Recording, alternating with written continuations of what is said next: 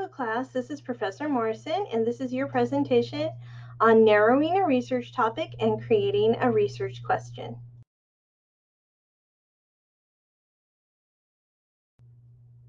When we are approaching our research project for the first time, the way that we begin is to select a topic. And it's going to be a very broad general topic, and it's designed that way on purpose so that we can narrow it down and make it really interesting to us. Remember that you're going to be working on this topic for the rest of the class. So it should be something that you find interesting, and it should be complex enough to support however long your assignment is. Now, you cannot just write about whatever you want. Depending on the assignment, it could be a theme from a literary work that we've been studying throughout the class, an element of popular culture, or another controversial topic. But you need to make sure to look at the assignment instructions first, find the approved topic list or the list of themes, ask questions about which topic is correct to use if you're unsure, and remember, you may not write the same essay for more than one class. You must present original work for each class, or it may be considered self-plagiarism. So even if you have a similar assignment in another class, you're still going to be writing two very different essays.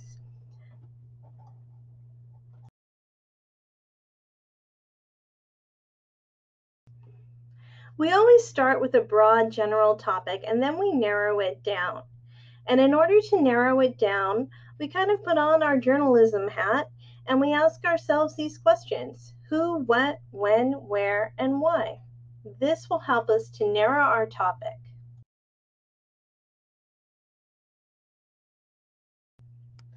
Imagine that I have a list of approved topics and one of them is education.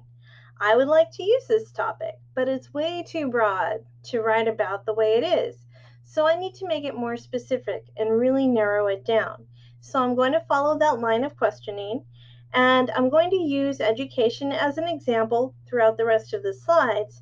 And you should have your broad topic available and know what that is, and you should follow along as I go through, and you should generate a list of nouns or noun phrases that you're going to use as your pre-writing to form a pool of details that you're going to mix and match to narrow your topic and create your research question and use as keywords in your preliminary research. So you want to make sure to fill your pages with many words that may be helpful to you as you move to the next steps.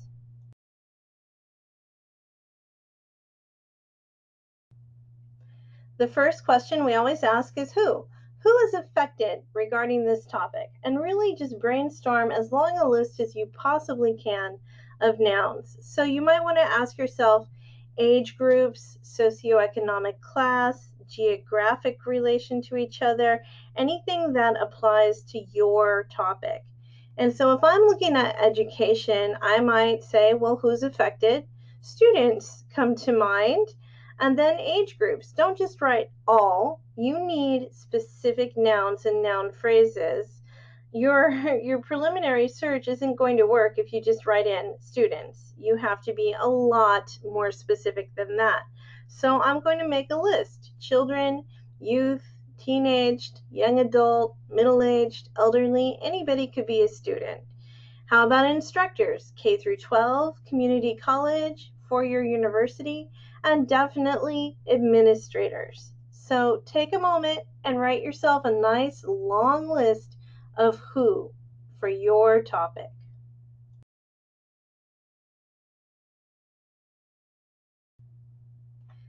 Okay, you should have a very nice long list of who for your topic. And we're going to move on to our next question, which is what? And you want to ask yourself, what are some of the topics being discussed regarding your topic? So if I'm looking at education, I would think about the different subjects that are being taught. And there's very different ways to teach every subject: English, math, science, art, history, government, athletics, music. There's a very long list. Now, if you wanted to Google your topic or look at Wikipedia just to see what some of the trending subjects are, you could do that. But you would never, ever use those sources in your essay. They're just for brainstorming right now.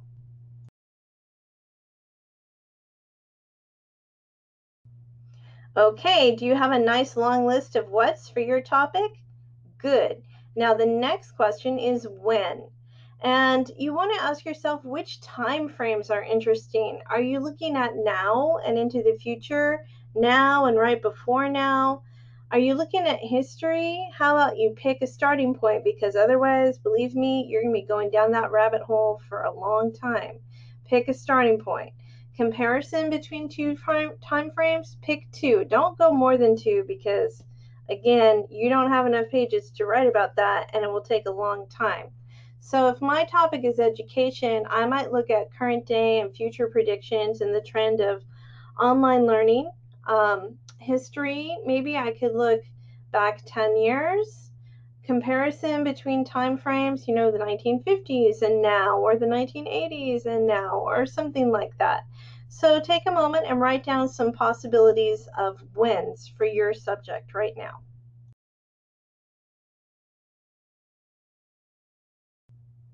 Okay, how about where? We need to be really specific again.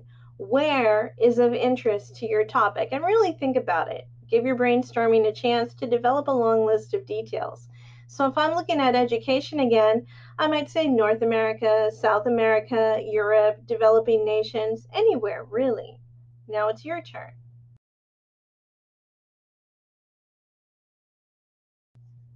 Okay, now we've come to the most important question, which is why? Why is this matter worth researching? What's going on, behind the scenes with this topic? And there are 5 different categories below, and you need to brainstorm at least one answer for each of the 5 areas. So using education, here's my example. Causes.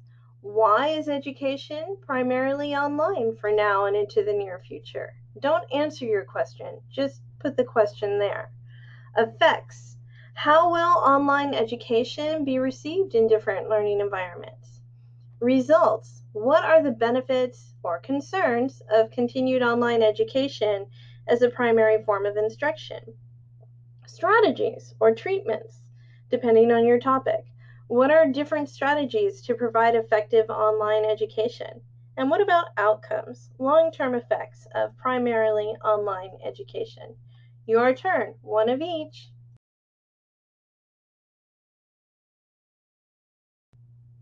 Okay, now it's time to mix and match your W's as if they were puzzle pieces.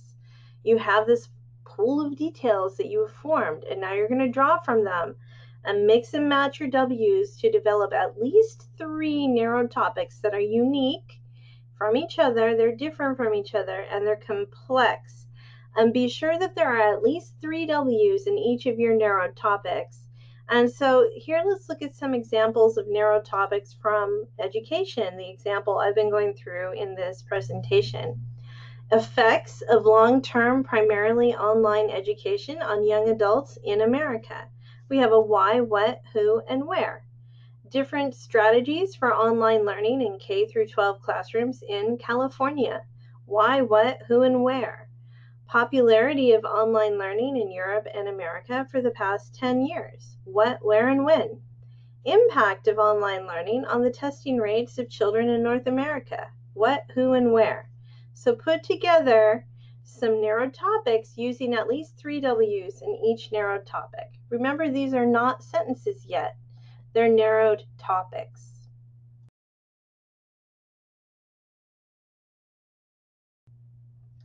Okay, now that you have your narrowed topics, it's time to create the research question. And no pressure, but the research question is the most important part of the entire research project. It shows what you already know, what you want to know more of, and it guides your preliminary research. So your thesis statement will be the answer to your research question. This is why we never use yes or no questions. A thesis statement is so much more than yes or no. It needs to be complex. And so we definitely want to make sure that we're beginning our research questions with what, how, or why. I suggest creating one of each. You need to make sure that you have backups. When you go to do your research, you may not find what you're looking for that first or even second research question. You've got to have at least 3. So here we have some examples of research questions that I've taken from my narrowed topics and started with what, how, or why. So take your narrowed topics, put what, how, or why in front of them and create a question. That's grammatically correct because you're actually going to begin your research paper with this question. What are the predicted effects of long-term, primarily online education on young adults in America? How are different strategies for online learning in K through 12 classrooms in California being implemented? Why has there been popularity of online learning in Europe and America for the past 10 years? What is the predicted impact of online learning on the testing rates of children in North America? Your research questions should follow these models.